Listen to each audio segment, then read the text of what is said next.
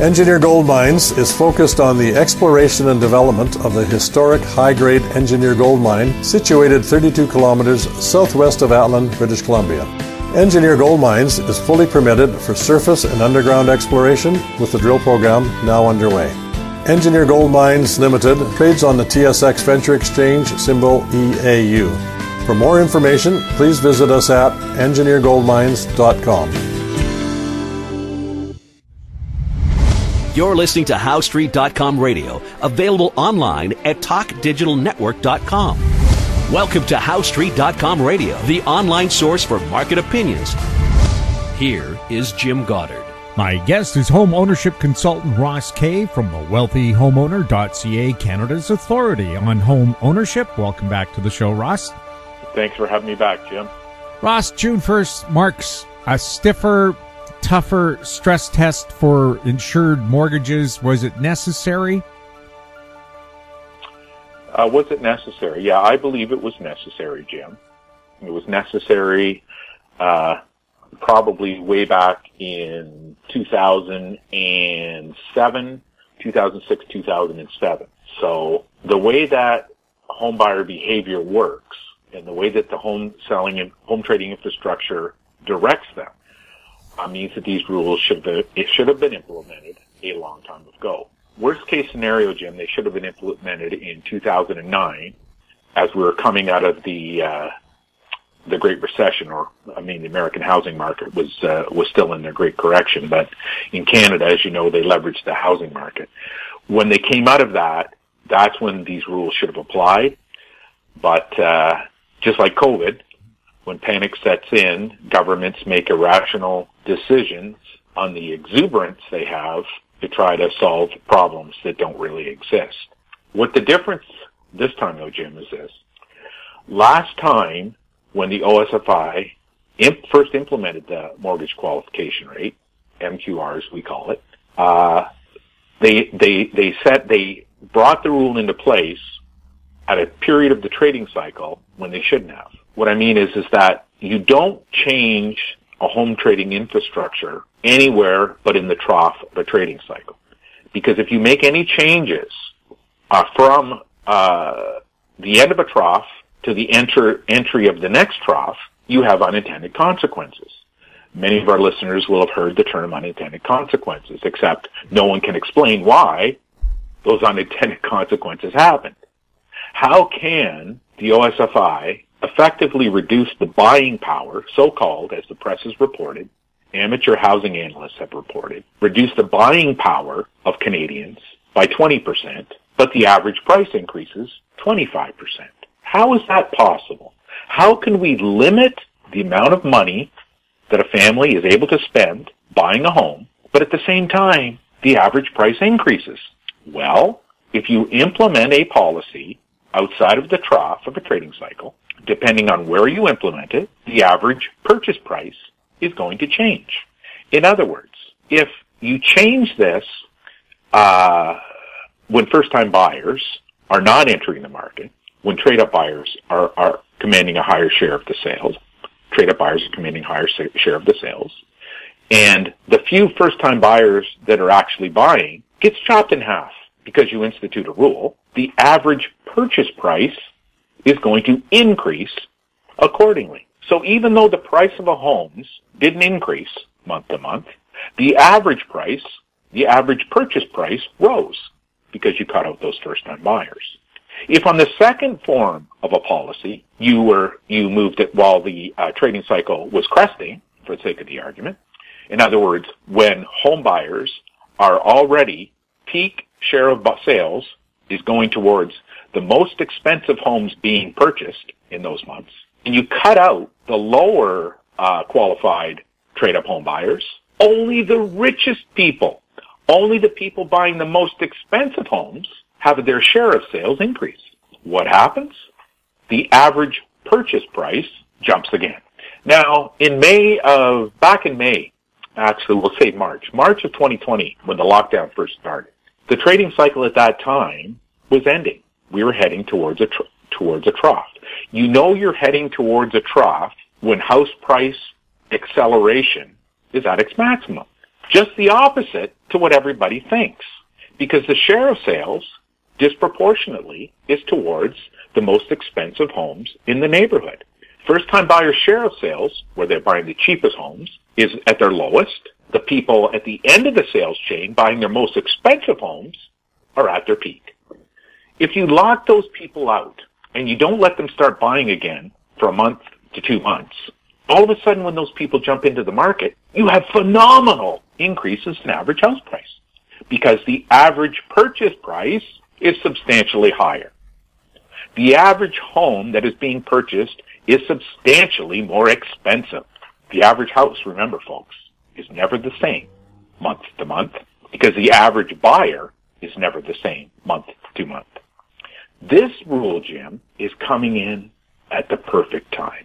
Mr. Rudin locked out. Mr. Rudin does not have access to the trading cycle, so I know in my heart that he locked out. He is going to leave his position at the OSFI, finalizing a rule that is going to standardize the Canadian home trading infrastructure in a way that it has never been standardized before, because there has been no standard.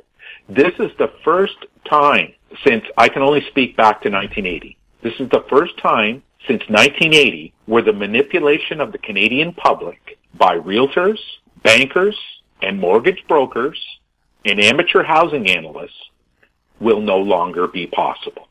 This is Mr. Rudin is implementing a rule at a time where we have already reached our trough.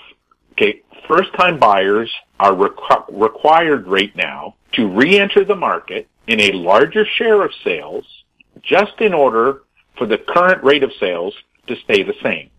If they don't enter in enough numbers, sales will begin to decline. When sales decline, the multiplicity of sales, which causes the average purchase price to rise disproportionately, never exists. Why was this rule necessary? Greed by Canadian banks is literally unbelievable. Now, if you've studied the banks by watching home buyers and how the banks manipulate rates to encourage a behavior in home buyers, only then do you come to an understanding of what the banks are actually doing. We would see a housing market, Jim, begin to slow down, and we would hear the banks, one or two of the banks of the big six, like this has gone on since the 90s, folks, since the first mortgage discounts first started applying. And the banks would say, "Oh, rates are going to rise." They would say that to motivate first-time buyers to enter the market. If you can motivate first-time buyers to enter the market, you're going to have another 2 to 3 to 4 months of increasing sales because of the law of the multiplicity of sales. If you buy a house, if Joe buys a $100,000 house, the $100,000 owner moves to a $200,000 house. The $200,000 moves to a $300,000 house. The $300,000 owner moves to a $400,000 house. You move over the course of those 4 months between $100,000 to $400,000, and all of those sales combined close on the 5th or 6th month from when the first-time buyer purchased the first home. Now, these windows lengthen and decrease. There is some seasonality to that because of the behavior of all of the players in the home trading infrastructure, but that's how it works. Mr. Rudin has enacted a rule right now where first-time buyers, because Christina Freeland has mirrored that rule change with CMHC, all buyers, every home buyer dealing with a major Canadian lender, and that means the trust companies will pretty much follow this same pattern, by the way, folks. It will only be the MIC, mortgage corporations, the private lenders who don't follow this. They're all going to be playing by the same rules. That means the banks can't manipulate the public. The games that they've been playing during this lockdown have been eradicated by the OSFI. The 5-year posted rate by the 6 major Canadian banks is sitting at 4.79%. The banks haven't moved that. They didn't move it for a reason. So even though you could get a 5-year mortgage for 1.64%. I mean, just think of the magnitude of the spread there, folks. You're talking over a 3.5% spread between realized rates and posted rates. The banks were doing that to manipulate the public again. And the moment that the market changed, they could simply raise the posted rate, and everybody would say, oh, you better act now and use those pre-approved mortgages to get into the market, because if you wait too long, you're going to have to pay a higher rate, and you're not going to qualify for as much money. And they could have used that to set off another series, another sales chain. And maybe by the time that sales chain was finished, 4 months from now, the economic consequences of this lockdown would have revealed themselves, and the bank would have had to reduce, or the Bank of Canada would have had to reduce their rates, is what the banks would believe. Mr. Rudin said, no. We're not going to allow this manipulation to go on anymore. We are setting a firm and binding rule that even your current practices that you use to manipulate this rate are going to be thwarted. Because all the major banks right now, Jim, are manipulating the intent of the rule that the OSFI instituted back in 1617. He has wiped that out. He has watched what they've done, and he said enough is enough. Now, I'm not going to out these people. I'm not going to disclose to the public the unethical practices that the banks have participated in during a national pandemic lockdown, because my job is to make the banking sector safe and secure. I can't add risk by exposing these bankers for the thefts that they're committing against the Canadian population. So I'm going to remain silent. But I'm going to do instead is change the rule. So the current practices used to manipulate the old rules are going to no longer apply. And that's what he's done, Jim. He has established. Now, I think this rule was not really needed in the sense that the Canadian public has always been very prudent in their home buying decisions, regardless of the continual insults that we read from amateur housing analysts who have no understanding what a Canadian family goes through when they're buying and owning a home. They don't understand how prudent Canadian families truly are, regardless of the price that they're paying for a home. Mr. Rudin said enough is enough. He has established a home trading infrastructure change that is going to last until some politician or some ill-informed regulator gets in a position of power where they can change it. I think this is important to say, Jim, on this issue. There was only one person in Canada who had the power to do this. One person, and that was Jeremy Rudin at the OSFI. The Bank of Canada, the Governor, Tip Macklin, he could not do this. His predecessors could not do this. The Minister of Finance could not do this. The Prime Minister of Canada could not do this. CMHC could not do this. The only person with the power to legislate this change, mandate it, put it in writing, make it so everyone has to follow, was Mr. Rudin. And he had the personal willpower on his way out the door to do so. I mean, I really don't think the Canadian public has any idea what this man has done for them. Now, he is going to be falsely blamed for consequences going forward. He will be falsely blamed. All of the regular stakeholders are going to target him. They're going to blame him. He's going to be their excuse. Well, they were so wrong.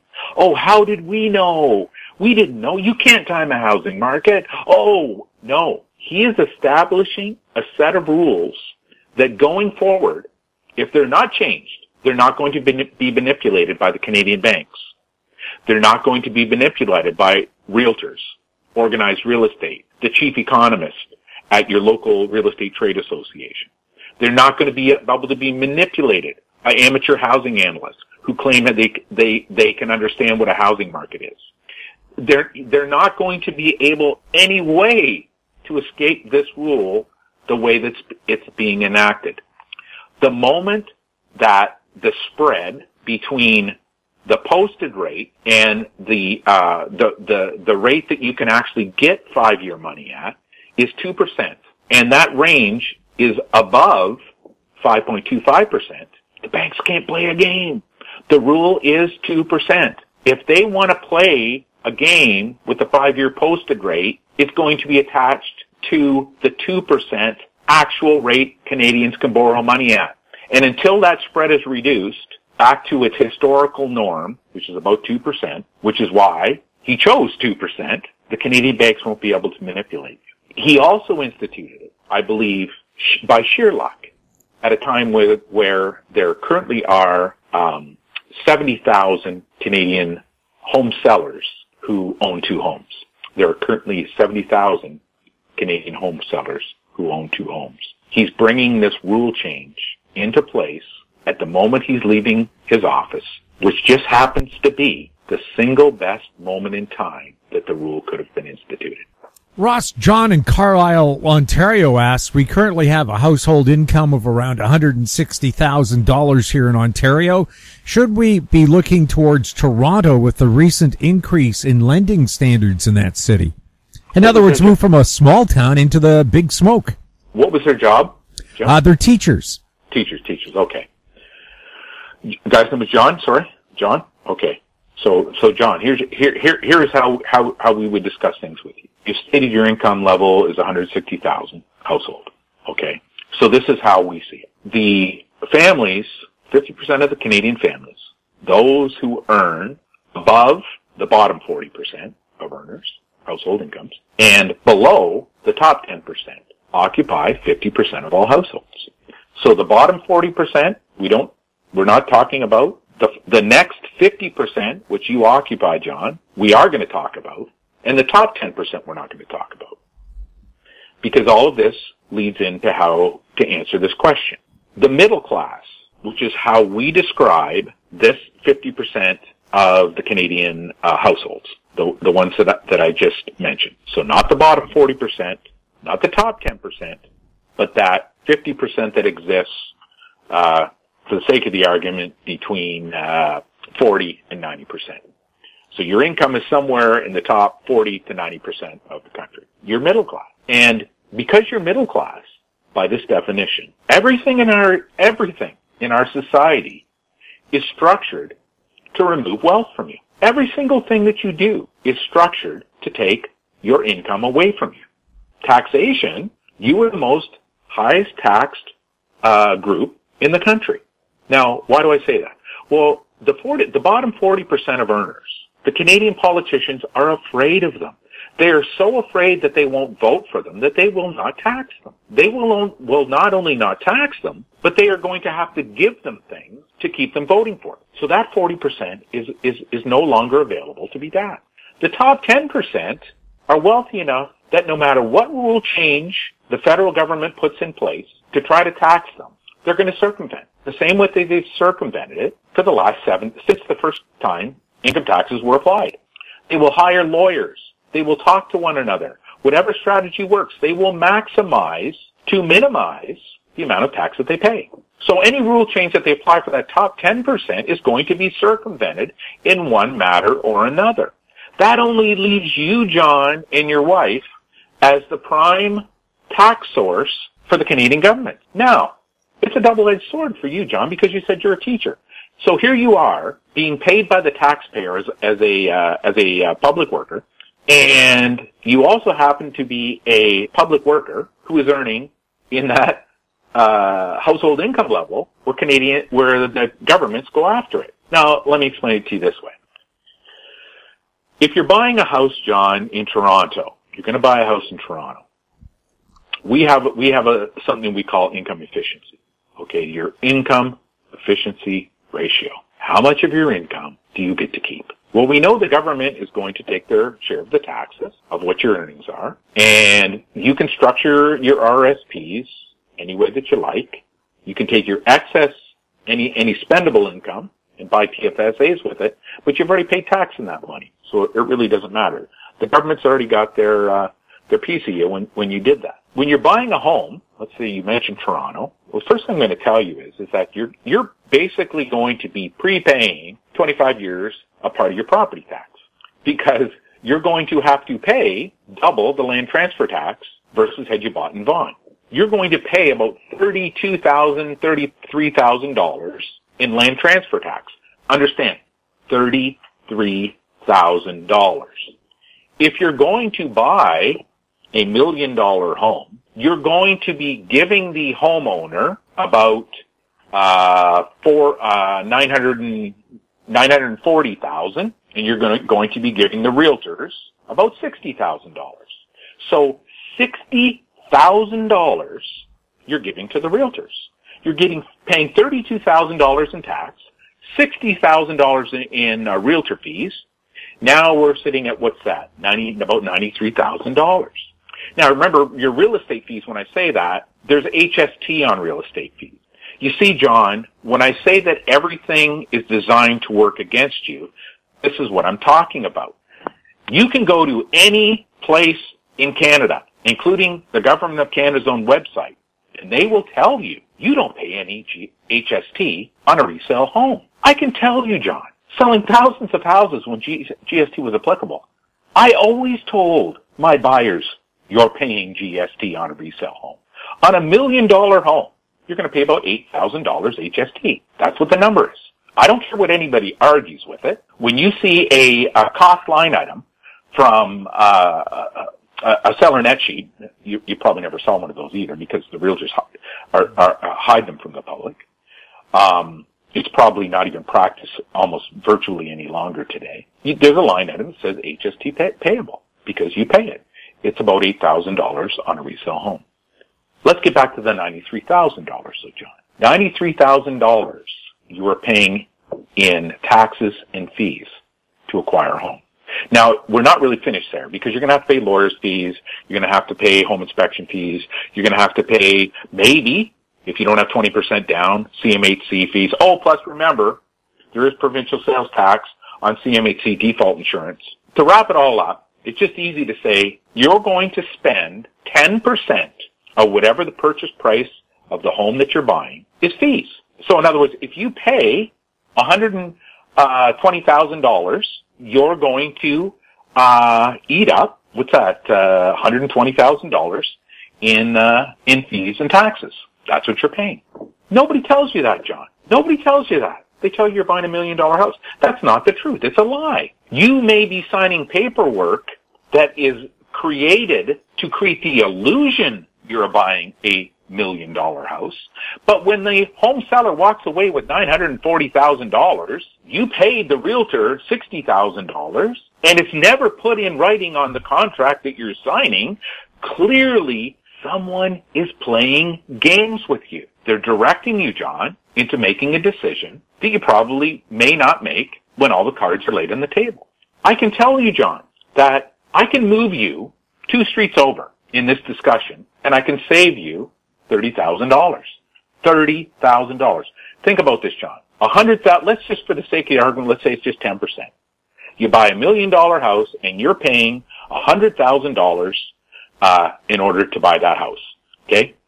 The fees, the service, there is that.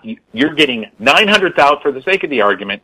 You get $900,000 worth of real estate for $1 million price. Okay, that's how it works.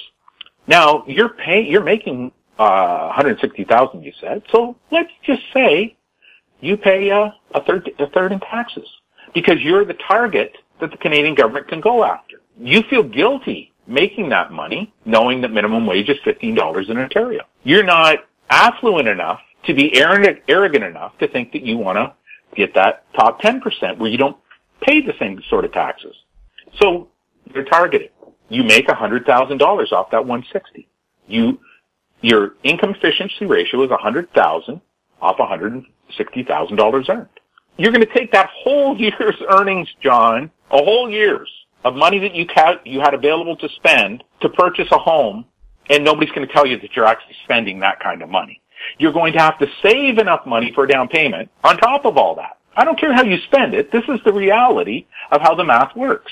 Why is all this hidden from you, John? Why does no one tell you this? Why does the paperwork that you sign not have this clearly spelled out before you sign in the dotted line? Because they're afraid, John.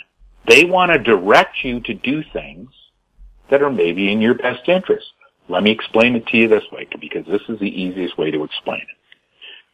Right now, where you're earning, let's say you want to go down and buy a gallon of gas. or you want to buy $1 worth of gas. You want to buy $1 worth of gas. Okay, so you go down to your local gas station and you just got paid. Well, we know that the government's going to take 33 cents of the dollar that you made because you're going to pay a third of your money to tax. So now the government's got 33 cents of your money. You're left with 66 cents. Okay, so now you go buy the gas. Well, in the gas, you're probably going to pay another 20 cents of tax. Okay, so you're not really getting 66 cents worth of gas. You're only getting 46 cents worth of gas because you got to pay 20% tax. Then you also really got to think about it, John, because that gas that you're buying, maybe that gas station is making a profit, and the government's going to get another 2 or 3 cents from that dollar that you hand over. So actually, the amount of gas you're getting, John, is now what, 30 cents? Getting 30 cents worth of gas? You earned $1, but you're only getting 30 cents worth of gas with it? Now, we're not going to talk about the employees at the store, at the gas station, who are making money, who the government's going to tax. We're not talking about the property taxes that the gas station has to pay, so the municipality gets taxed. But if we were to talk about this, and let's say that it's another couple cents. Let's say that it's 6 cents in total. Well, now you're down to 24 cents, John. You're getting 24 cents worth of gas for the $1 that you earned. Nobody ever tells you that. Nobody ever discusses it with you, John. Why? Why do they don't discuss it with you? Because they slip it in and they take your money when you're not watching. They have created an infrastructure of life in this country that is designed to extract the most amount of wealth out of that 50% slice that I have described for you. And you live there, John. You're in that slice. The government has just racked up, John, another $600 billion worth of debt. Who do you think is going to pay that debt off, John? It's that 50% slice of the taxpayers. The actual 50% who actually pays their weight in taxes. Well, that can't be true. Well, if it wasn't true, this is what I would tell you. The government of Ontario pays $15 minimum wage per hour. $15 an hour is minimum wage. Okay. Why do we have tax based on the amount of money you earn instead of how much money you earn per hour? If the government truly was fair to everyone, they would say to you, we charge no tax when you're earning $15 an hour. If you want to work an extra 10 hours, you're not going to have to pay any tax because you're only making $15 an hour. That's an extra $150 you can keep for yourself. Now, if you're going to make $25 an hour, we want $1 an hour from you, or we want $2 an hour from you. You can have the extra $8, but we want 2 of that. Remember, you don't have to work any longer to earn that money, so there is a benefit there for you. You're motivated to do it because it's a higher paying per hour job. But we also want to say to the guys who are making minimum wage, hey, if you want to go out and get another part-time job and work 60 hours, go ahead and do it because we're not going to charge you any tax. As long as you're not making over that $15 an hour, we're not going to charge you any tax. They don't do that, do they, John? They don't. What they want to do is they say, oh, no, it's your income. If you're making $15 an hour and you're a hardworking person and you want to have 2 jobs, all of a sudden, those 2 jobs are going to put you into a different tax bracket and we're going to start taxing you. Kind of seems stupid to me. What my answer would be is this. You need to structure your life, John, where your income is the most efficient. What that means is that someone who's making $100,000 in one city can move to another city and they only need to be earning $65,000. Whether they work less hours or they take a lower paying job doesn't matter. The efficiency on $65,000 may be 90%, where the efficiency on the $80,000 may only be 70%. So when you do the math, you see one crosses the other one out, and you can see things for what they really are. So when you're answering this question, John, here's how it goes. You're saying Carlisle. Well, I know that's about a 45-minute commute to Toronto. That's an hour and a half a day times 5 days a week. 7.5 hours of commuting time. Interesting. That's an entire day's work you spend commuting. You're a teacher.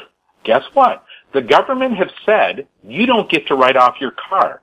Had you been an independent teaching professional who had signed an independent contractor agreement with a private teaching facility and you went to 5 different locations to teach over the course of the week, traveling the exact same amount of time, the exact same amount of gas, the exact same wear and tear in your car, you would have been able to take all those costs off of your income. No, the government says, John, you're in the 50% slice that we're after. We're coming after you. We're going to try to take as much wealth away from you as possible. Well, John, it's time that you started to think about how you're going to keep more of your paycheck. We'll have more with Ross Kay right after this. Media recognition from Bloomberg, Reuters, recycling trade publications, patented process for 100% recovery of critical metals, including cobalt, lithium, nickel, manganese, aluminum. American Manganese is focused on recycling lithium-ion batteries for electric vehicles. American Manganese trades on the TSX Venture, AMY, the US, AMYZF, and Frankfurt 2AM. For more information, visit AmericanManganeseInc.com or phone me, Larry Ray, at 778-574-4444. Don't miss out. Stay informed. Receive the HowStreet.com weekly recap with thought-provoking podcasts, radio, and articles delivered to your inbox. Sign up for the HowStreet.com weekly recap on our homepage at HowStreet.com. Welcome back. We're speaking with Ross Kay. Ross, Carol Lynn in Penticton, BC asks, how will the new mortgage lending rules impact the housing market in areas outside the major urban centers? Well, they're not really going to impact outside the major centers, Carolyn, in any way that's really going to be noticeable. You're not really going to be noticing that this change will not be readily apparent probably till sometime in 2023. So what's going to be happening over the next year, year and a half will have nothing to do with this rule change. Everybody's going to blame it on the rule change. But if they were right, where they're casting blame, then why didn't the rule change of a 20% reduction of buying power impact the market the way that we're going to see going forward? What you need to understand is, like how we see it. When I say this, I'm not trying to say how you should do it. It's how we see it. So when we have studied home ownership, when we have studied families, when we have tracked them through their lifetime, certain things become apparent to us. They're like truths. So if you're a scientist, or if you're someone who studies physics, this is how we approach home ownership. How we approach financial wealth, life. It's really just a data-driven reality that's backed up by math. And if you can't prove it, then you should keep your mouth shut. That's how we look at it. If you were to take your income right now, and you look how much money that you're able to spend on housing, and you look how much money you're able to spend on housing after this rule comes to enforce, you're going to see you could afford it either sets. You're going to find that since millions and millions and millions of Canadian families have borrowed far more money than what you're able to borrow today to buy a house, you probably are really going to question why these rules had to come into force in the first place. Well, they only had to come into force because the banks agreed. Bankers' manipulation of the Canadian public. Canadian home buyers have always bought homes on the exact same formula for the last 50 years. They've always followed this exact same formula. That formula is not going to change based on this rule change. So outlying urban areas are not going to be impacted by it. What you may see is that people may begin buying, first-time buyers may actually buy in enough numbers houses that are worth 5%, that are 5% cheaper. Okay? So right now, if they do come out in enough numbers to buy enough homes and they're spending 5% less, that's going to set off a cascading of falling house prices. Because obviously, if the average purchase price is 5% less, organized real estate has to say the average house price is 5% less. In other words, simply by buying cheaper homes, all homes drop in value. This is the way it works on the way up and the way that it works on the way down. What I'll tell you this, in these outlying areas, Carolyn, what's more important is interest rates. What is the lowest amount of interest that you have to pay? How low can you get it? How little, as we talked in the previous episode, section here. How little of your income can you pay in interest? Think about it as a credit card, Carolyn, because this is really how we look at it. You're paid a biweekly, and you know that you can get a credit card and you're going to pay it off biweekly. You say, hey, I spend normally about $1,000 a month on groceries, non-essentials, fine, everything else. Our family spends about $1,000. Okay? So you go get a prepaid card or a card with a limit of $1,000. Now, because you're on a 2-week pay schedule, that card's only going to say $500. So your limit's $500. You can only spend $500. If you live by a rule where you can only use that credit card to buy anything, you can only spend $500. At the end of the 2 weeks, you pay off the credit card, and then you got another $500 that you can spend because you have a spending limit of $500. And everything that you buy has to go through that credit card. This actually goes back to the discussion of an efficient life. How do you structure your life to live efficiently? We're not going to discuss that now. I mean, something I wish that I had learned decades ago.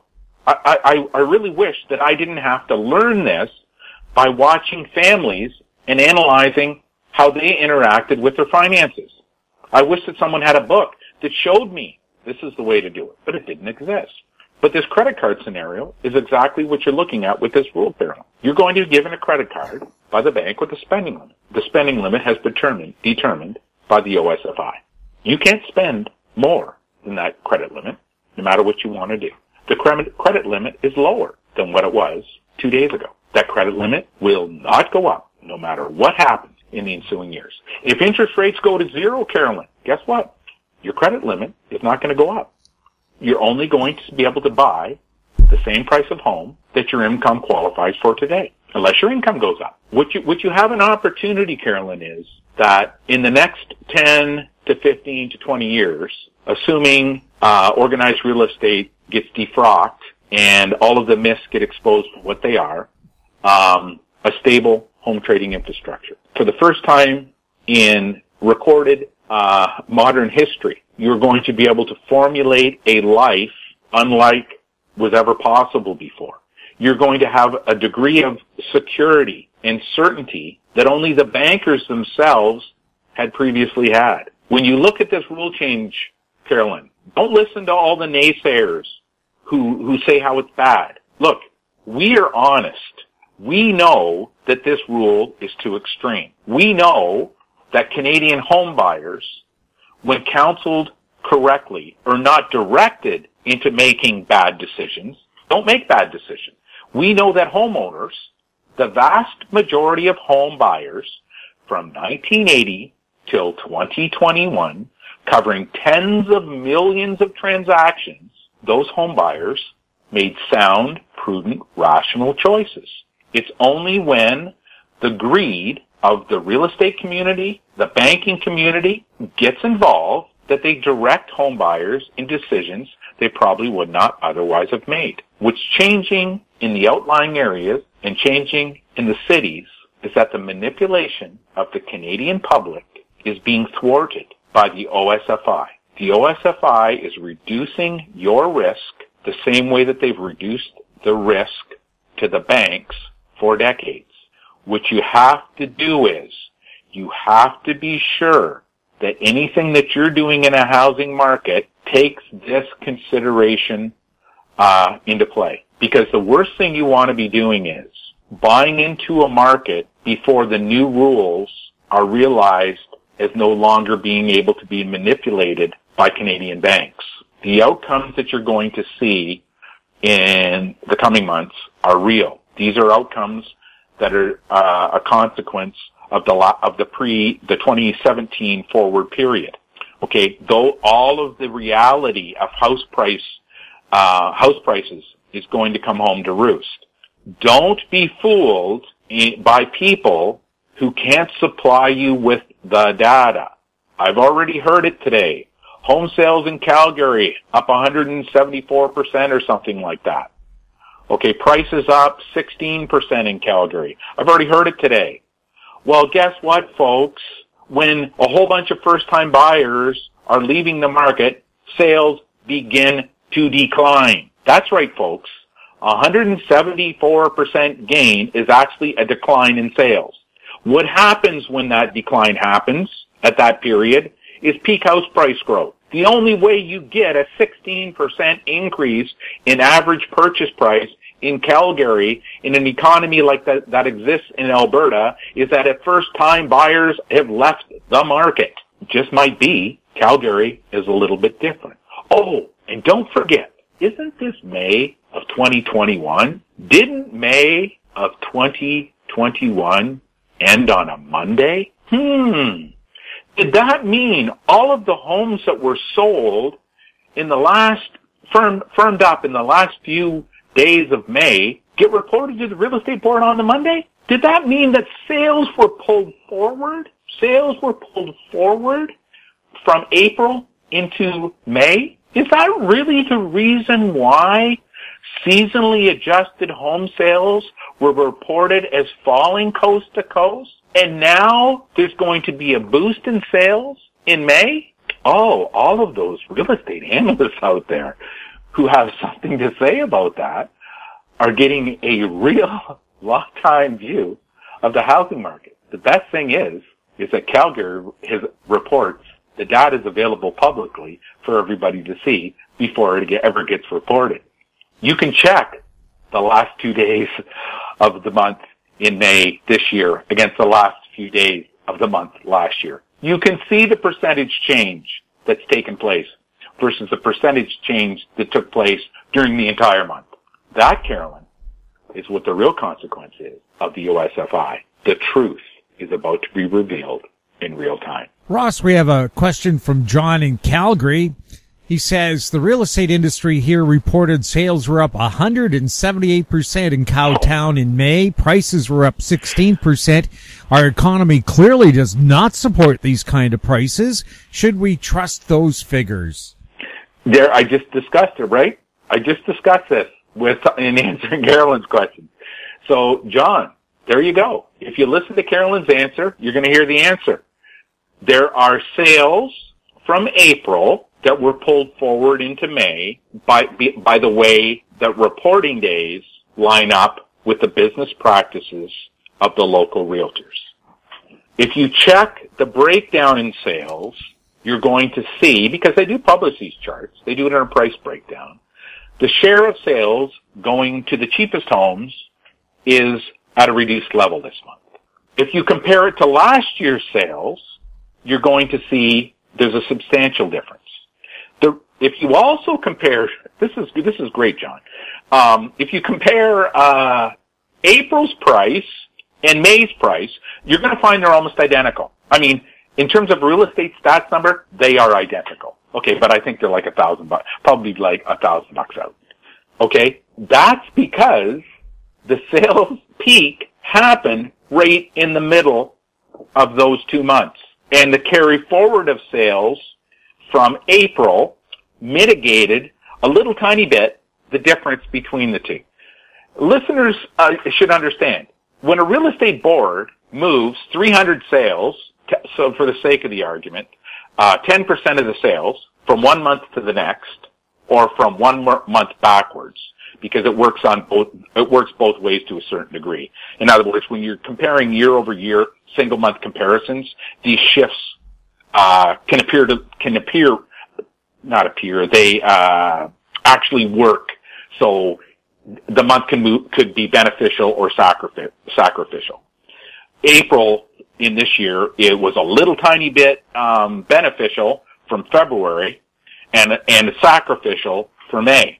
So it was a net beneficial month, just not to the same degree that May was. This is why we tell the public, if you want to listen to a real estate board, or if you want to listen to some statistic by someone who regurgitates real estate board stats, who doesn't have any understanding how you've got to read these numbers, you're just going to be fooled, because no 2 months in a year-over-year comparison are identical. You can't actually compare any 2 months year-over-year.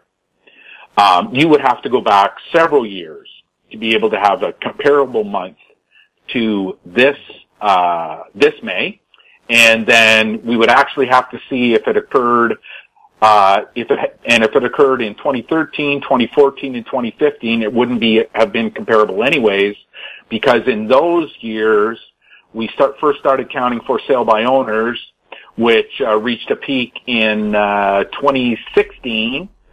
The double and triple and quadruple and sextuple reporting of single listings in inventory counts peaked in 2016, I believe. 2015, 2016, can't remember off the top of my head.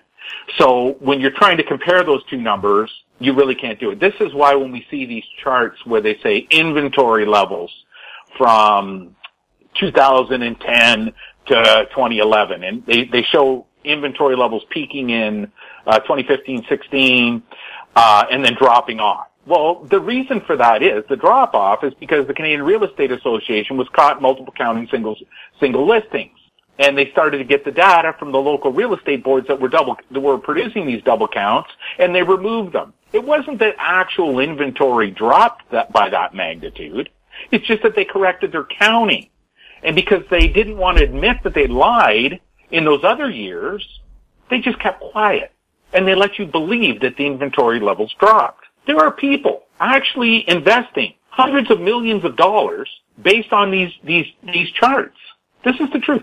There are people corporations who actually buy data from bundled MLS stats from other parties who are making multi-million dollar decisions, hundreds of millions of dollars of decisions, based on this belief of inventory counts.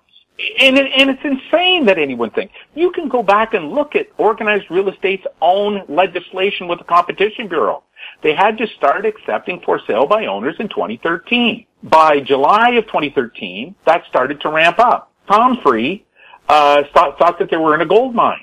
So they got bought out by the Yellow Pages. Yellow Pages 2 or 3 years later, oh, wait a second, we really can't make any money on that. It doesn't make sense. We thought we could make money, but these counts that clearly are in these charts aren't right. So they sold to Purple Bricks. Purple Bricks couldn't make any money on it, so now they've become a full commission charging real estate broker. These things all changed. So when you're looking at these things, John, this is the context that you have to be looking at them in. Unless you have someone who has studied MLS systems for decades and someone who is competent enough to understand how you have to adjust the numbers in order to have an apples over apples comparison, you're always going to be misled. You're being misled in Calgary today. Marianne Lurie, the chief economist at CREB, has been caught multiple times misleading the public. Multiple times. First of all, they started adding the Edmonton sales into Calgary. I think we talked about this in the show years ago here in Howe Street. Then the following year, Edmonton started getting all those sales counts. So what happens when you move sales, when you've been counting sales in Calgary that actually existed in Edmonton, you inflated Calgary's numbers.